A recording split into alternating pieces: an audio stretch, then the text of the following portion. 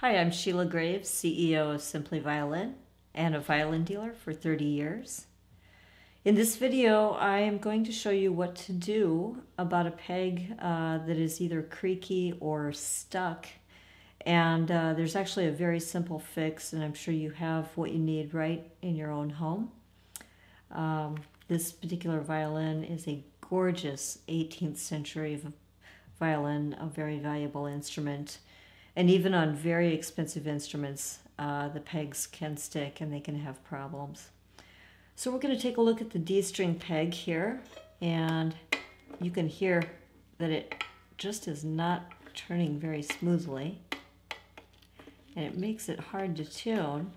So what I'm going to do is I'm going to take the string out,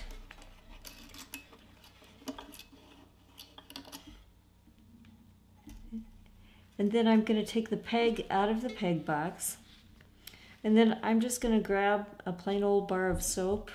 This happens to be Dove soap. Any soap will work. And the one soap that actually you do want to avoid would be a soap like lava soap, which has pumice in it, which actually is very gritty and can damage both the peg and the peg box. So just any sort of smooth soap will work quite nicely. What we want to do is just rub the soap on the peg. And notice I'm not holding it over the violin because little pieces of soap will flake off.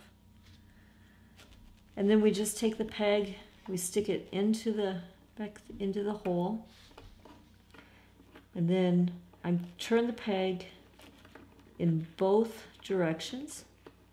And actually, as I'm doing this, we can hear that the peg is not creaking, it's not making any noise, and it is actually turning smoothly. Then I take the peg out and I just grab a paper towel and I just wipe the excess soap off the peg. I'm actually also helping to just kind of rub it into the peg as well. And I'm going to give it one more treatment. So I just make sure that I'm getting soap on the areas of the peg where it's going to be touching in the peg box. And put the peg in, turn in both directions. It's turning just smooth as butter right now. Take the peg out, wipe it off. I'm also wiping any excess soap off the edge of the peg box on the violin. And then we're ready to put the string back in. So I just line up the peg so that I can see the hole.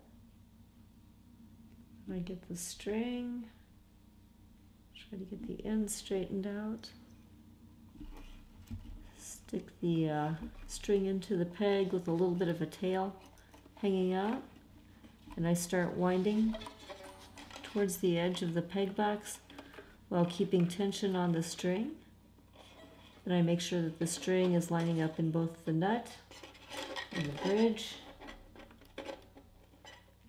And then as I'm finalizing this procedure, I am pushing the peg in.